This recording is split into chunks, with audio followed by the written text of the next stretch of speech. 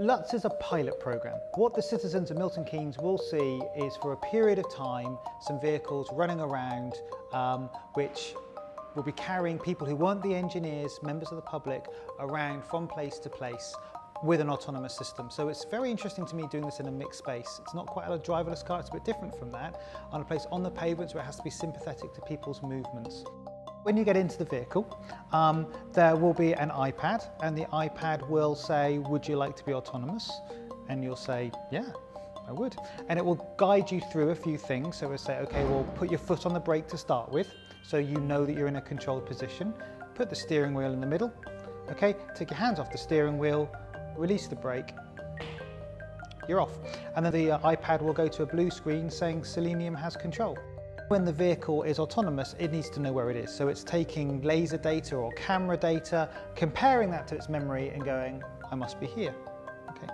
Then it needs to say, okay, that's fine, but what's around me? Is there a person? Which way are they moving?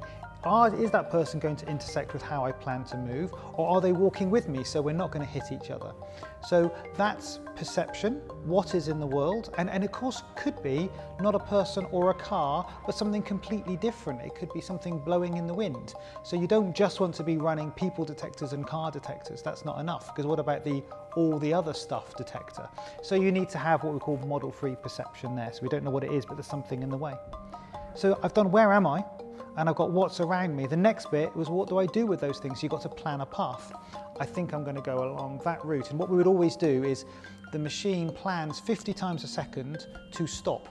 And 50 times a second, something else goes, go on, just give me one more tick. Another 50 of a second, it's fine.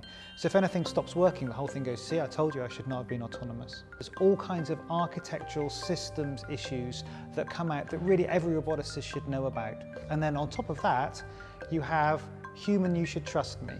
So you have visual aids that say, I've got this, I am working, I am live. So you can't have a static picture and say machine has control.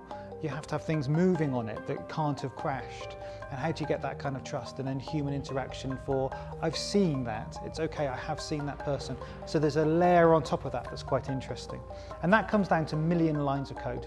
Working on the LUTS project has been tremendously helpful because it has cemented our role as a systems engineering institute very much. So it's a difference between developing individual competencies for a robot, like for example, find cars in this image, and actually having a coherent system that needs to do the full stack, the full end-to-end from the raw sensor data all the way up to the smartphone app that actually hails your vehicle, right? Those are tremendous differences, and the more forcing functions we can find that push us out into the real world, make us interact with the real world, make our machines interact and learn from the real world, the better it is. So from that perspective, the LUTS project has been tremendous. The LUTS project has afforded us a brilliant opportunity, and that's to field a complete autonomy system in a vehicle.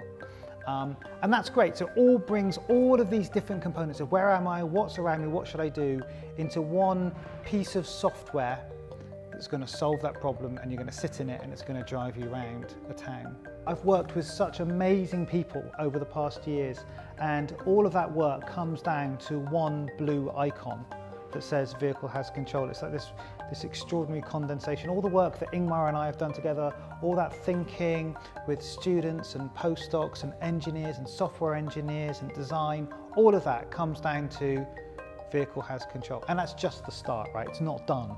It gets better and better and better and better.